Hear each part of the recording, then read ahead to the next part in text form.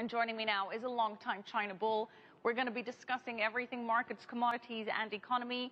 It's legendary investor Jim Rogers and best-selling author of several books, including his most recently published Street Smarts, Adventures on the Road and in the Markets, which is also being published in Mandarin. Isn't that right, Jim? In 2 weeks. Two weeks' time. 2 weeks it's being released in Beijing, so see you there. Okay, well, we have got a lot to cover. Let's start off with the markets. Another big day. One of your contemporaries, David Tepper, saying that he thinks this rally has got a lot of room to run. Agree or disagree?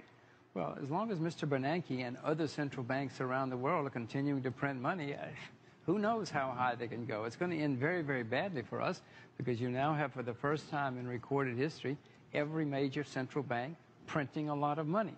This is not going to be fun when it ends. Well, you say printing money is the one thing that Ben Bernanke knows how to do, the only thing that you say Ben Bernanke knows how to do in your book. So what should the Fed be doing then? Well, debasing your currency is fun for the people who get the money in the short term, but in the long term, in the medium term, it has never helped to raise inflation, raise interest rates, cause currency turmoil. What they should be doing is letting the economy take its own course, let people who fail, fail, let people who succeed, succeed, but not propping up failure. Spoken like a true capitalist. Now, one of the questions that has been lingering over the markets this week is a report by the Wall Street Journal that the Fed may finally start tapering back QE3 quantitative easing its stimulus program. Too little, too late, in your opinion? Well, the stock market doesn't think that that's correct because, you know, you can see that the money supply keeps going through the roof.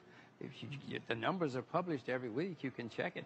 Maybe that's just they're floating a balloon, but it's not happening yet. So you're thinking in the long run we're heading for an equity crash is what you're telling me? Well, yeah, but it could be from a much higher level. Don't get me wrong. As I said, you now have all the major Japan, China, Japan, Europe, England, America, all printing a lot of money. So while they're all doing, the Japanese said they would print unlimited amounts of money. That's their word. As long as unlimited amounts of money are being floated into the world system, it's got to go somewhere. Timing is everything. What's your time horizon for this all to go boom? Who knows, you know, it could last another year or two or three, as long as Mr. Bernanke and the rest of them continue this madness. Now, in your book, Street Smarts, you're still thinking that the commodity bull market has some room to go? No, well, I certainly do. And normally when you have a lot of money, it goes into real assets, whether it's silver or rice or whatever it happens to be. At the moment, it's going into shares. People are much more excited about shares than they are about real assets. Well, gold's had quite a tough time of it lately. It is up over the recent month, but it's down over 8% over the year.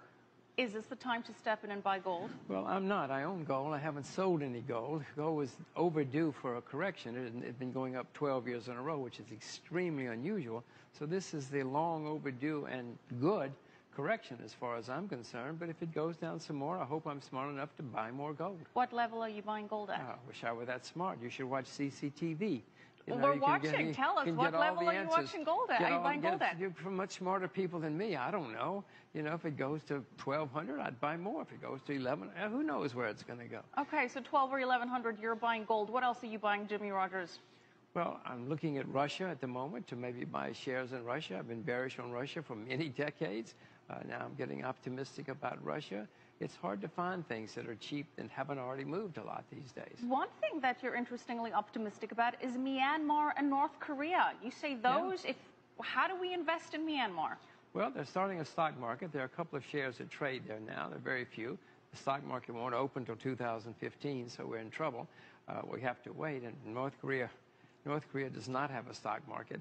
You have to find. But you say if you could invest in North Korea, if I you would? could, I would. Of course I would. I do wonder. The only way I know to invest there is to buy stamps or gold and silver coins. I don't know any way. There's no market. Why North Korea, especially with all the tensions happening? The tensions, that's American propaganda. No, the tensions are going to be relaxed. Within a few years, you'll see North and South Korea merge.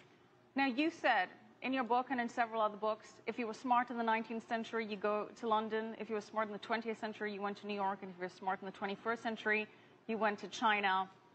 Okay, we're kind of in the 21st century. You still so solid on China. Where should we be going? Well, I moved to Asia. My children speak Mandarin. Both of my children speak native Mandarin. So we're there. We live in Asia, and my children are learning Mandarin and learning Asian. Are you concerned about the recent slowdown in the Chinese economy? No, no, no. Slowdowns are normal. You know, in the 19th century, America had 15 depressions with a D. We had no human rights. We had very little rule of law. And yet we became the most successful country in the 20th century. Sure, China will have problems, but that's the way the world works. Nothing to worry about. Okay, we're running out of time. In your book, you give some tips on investing. The single most important tip you can give. Have children and become a farmer. Have children and become a farmer. Get off the grid. Wow, that's some advice. Jimmy Rogers, what a pleasure. Thank you so much. Jim Rogers, legendary investor and author of Street Smarts, Adventures on the Road and in the Markets, which is being published in Beijing in 2 weeks' time.